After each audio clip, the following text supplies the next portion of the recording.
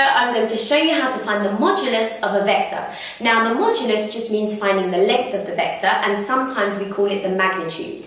So in our example, it says if b is equal to minus 3, 4, find the modulus of b. Okay, so our vector is over here, and if you see these vertical bars either side of the vector letter, it means find the modulus, okay? So at the beginning, I think it's helpful just to visualize what length you're actually trying to work out. So let's look at the direction of this vector. This means we're moving 3 to the left and 4 up. So I'm just going to draw a little rough sketch of what that's going to look like. So 3 to the left and 4 up, and it doesn't have to be an accurate sketch. So the vector length we're trying to work out is this one here. Okay, so what we're trying to do is work out the length of a hypotenuse in a right-angled triangle. So to do that, I'm going to use Pythagoras' theorem.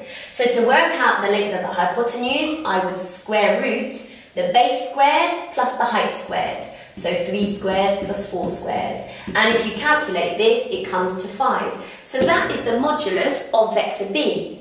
Now, as a general rule, to work out the modulus of any vector like this, you just square root this number squared plus this number squared. So if you take into account this negative 3, that is okay, but just make sure you pop it in brackets and the squared is outside, okay, when you're working out the length.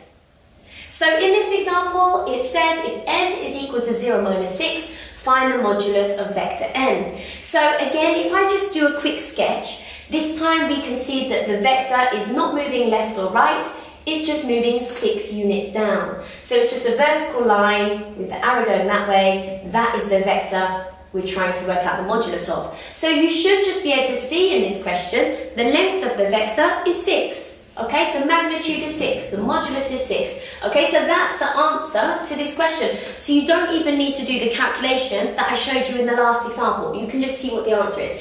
But if you did do the calculation, it would have been the square root of 0 squared plus negative 6 squared, and you don't have to put the negative, you could just put 6 squared, which also will give you 6.